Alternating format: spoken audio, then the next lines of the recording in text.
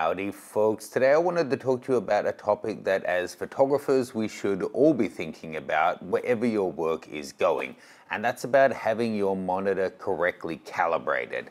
Now I'm going to go through all of the reasons why you really want to consider this, how you can do it on the cheap or even for free, and then one reason why maybe it doesn't matter after all. Now essentially, calibrating your monitor means that you're making sure that what your screen is showing you is actually what's in the file. That may seem obvious, but I can tell you, very few people, even full-time photographers, have their screens really accurately calibrated. The first thing you want to do, if you aren't already, is get familiar with your histogram, what it's telling you and how it works. I've done a video on that before. I'll put it as a card above.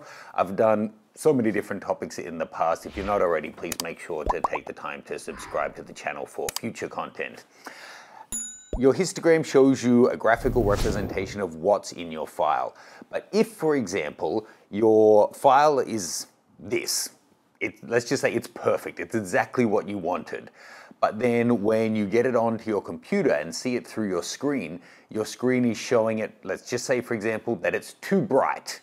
That your screen is set too bright. So even though the file is actually exactly how you want it, on screen it looks too bright to you. So as you go through and edit, you drop the exposure down, and then actually once you export that, you've exported it darker than you want it to be.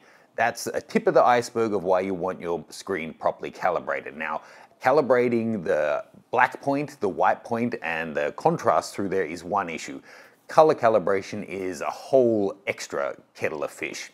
Now, in terms of calibrating, I'm really fortunate. I use a pair of ISO monitors in studio that self-calibrate. Every 24 hours or whenever you set them up, a little spectrometer drops down off that's built into the screen, does a series of readings, and then adjusts the color and tonal range on the monitor to make sure I'm seeing exactly what's in my file. That's really important.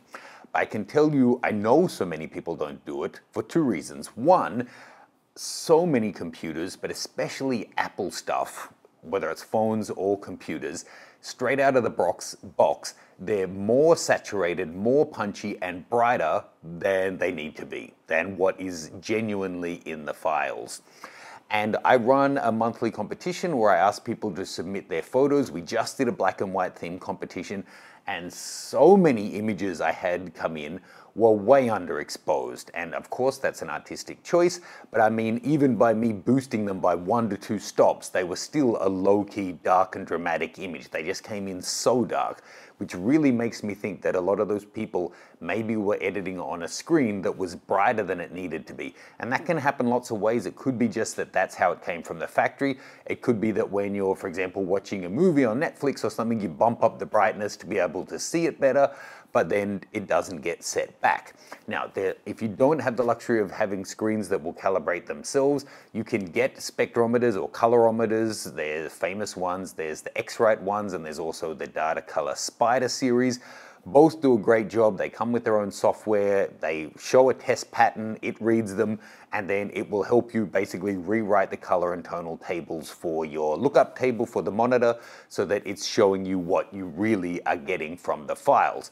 In terms of doing your tonal range, so at least you're getting your exposure correct, check out, there's a bunch of different free resources. I have no affiliation with them at all, but check out photofriday.com. I'll have a link to them below as well as the different products I've mentioned.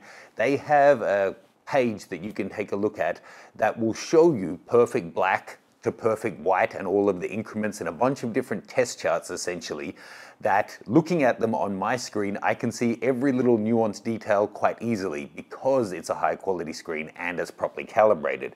But if your screen's set too dark, you might find that you can't differentiate the 3 darkest panels, or if it's too bright, you mightn't differentiate the 3 brightest panels, for example.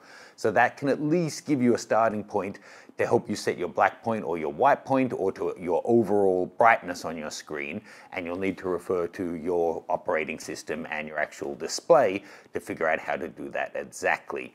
Now, having said all of that and the importance of it, one extra reason you want to do that is if you're printing, if you just send your photos out to a lab, they're going to print it as the file comes. You can assume any decent printer is going to be fully calibrated, and then you might get something back much darker than you were expecting.